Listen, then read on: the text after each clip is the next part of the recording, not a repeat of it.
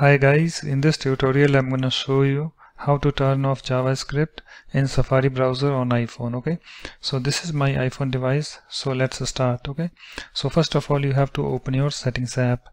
So here is my settings app. Let me tap on this to open it. You can see guys, it's opened, and after that you have to scroll down and find your Safari browser. Okay, so let me find mine. So here is my Safari browser. Let me tap on this to open it. You can see guys, it's opened, and after that you have to scroll down at the very bottom. Okay, and then tap on this advanced.